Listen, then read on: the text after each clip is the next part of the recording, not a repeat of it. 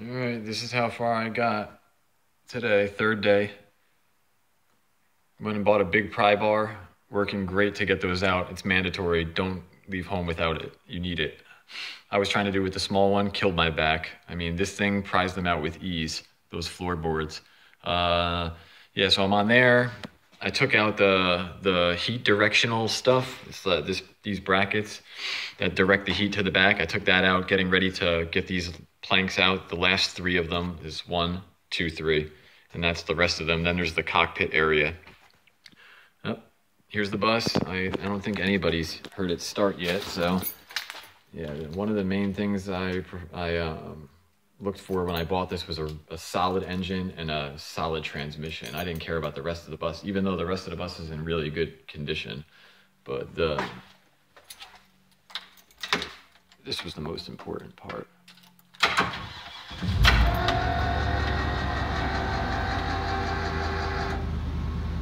She drives really smooth, and she runs really smooth. I mean, she purrs.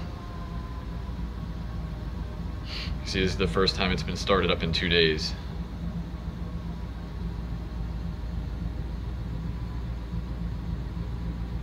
So yeah, when she's running, you can barely hear her back here. A little bit of rumbling from the 5-inch exhaust pipe, but yeah, it's not bad. It's really quiet. And this is a gasoline engine. I mean, people were telling me to get diesel, but there's two things for my specific application. One, it's just me and a cat that's gonna be living in here. It's gonna be a wide open floor plan and almost no weight to it. The only thing that's gonna be boxed in is the full bathroom and shower. Other than that, everything else is gonna be lightweight. And most of this area up here is going to be, there's gonna be a wood burning stove, and then all of this is gonna be like an open floor plan with all hardwood floors, maybe a lightweight couch, and then all that area over there is gonna be a kitchen, refrigerator, a small sink, and then a small, like a twin bed in the back. But none of this is gonna be walled in. I'm trying to keep weight down a lot. That's one reason I want gasoline, because it's better for the highways, coasting. Diesel's good for like stop and go and hauling heavy things with a lot of torque. And you know, that's good for most of these applications where people are having the 40-inch long buses and they're putting 3 rows of bunk beds and granite countertops and all that stuff. Then that's you know, something you want to look into. But my bus is going to be super light. And number 2, I'm a mechanic on regular engines, so I want to be able to know 100% how this engine operates, because a gasoline engine, I can take them down to the nuts and bolts and put them back together, and there's really nothing on any engine that I can't figure out on a gasoline engine. Diesel, I don't have that much experience with, so me personally, it has to be gasoline. I mean, some people might say, oh, well, if you know gasoline, you can work on diesel. That's something I'm not willing to learn while I'm on the road with my house. Right now, if I'm driving a car and it's gasoline and something happens on the road, which knock on wood, it won't, because I'm a mechanic and I, you know, try my best to keep everything, you know, up to par. When I drive any of my cars, I know what's what and what's on its way out and what's running solid and what needs work. So I've never been stranded in a car in my life for engine problems. So that's the main reason I wanted gasoline. But yeah, she runs beautifully.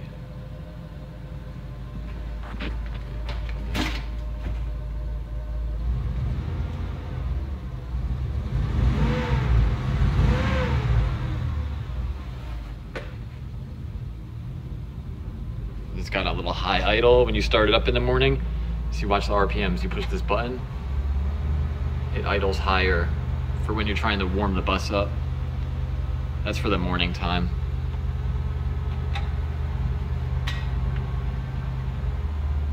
See, it drops back down when I press that.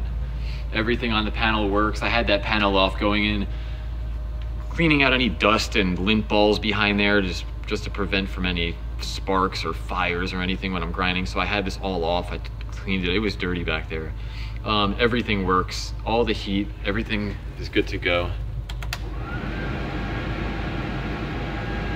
Yeah, all the heat works. Dome lights, if you pull the dome lights, it's got all the dome lights up there.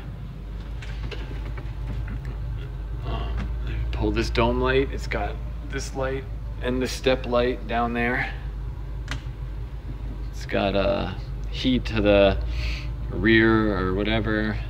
It's got all these different heater fan settings, and it's got these things which are silent and they're fast, so I'm gonna keep those in there. It's the tape player, AM FM radio works. It's got speakers all on the ceiling, force 1, 2, 3, 4. I'm gonna keep all of that. Obviously not gonna keep that. I'm gonna put one of those Pioneer fold-out screens that has navigation and everything on there. It's perfect area. You just push the button, it'll come out and it'll flip up. I'll have the navigation on there. I'm gonna clean all this up, prime everything, paint it. It's gonna get a fresh coat of paint. Don't know what color I'm gonna do yet. All this floor, this is all coming out. I'm gonna put steel plates in there after everything's out and fully painted and converted. The seat's gonna go. I'm gonna get a official tractor trailer trucker air ride seat type deal. Don't know which one yet. I still haven't even looked into it, but that's what's gonna go in there. Everything's coming out. All the stairs are coming out. It's gonna be all hardwood floors in there. But yep, that's it. That's day 3. So tomorrow I'm gonna be out here. Hopefully I get all this out. Gotta take these out. I didn't take them out when I did the seats because I was still thinking, I might keep those in there. But the fact of the matter is I knew the whole time that they have to come out because I gotta get the floor out. But yeah, so that's gonna come out tomorrow. This is gonna come out tomorrow. Maybe even the passenger seat will come out tomorrow. Then I'm gonna have this up today. And then, so it's basically this section tomorrow. All of this is gonna come out.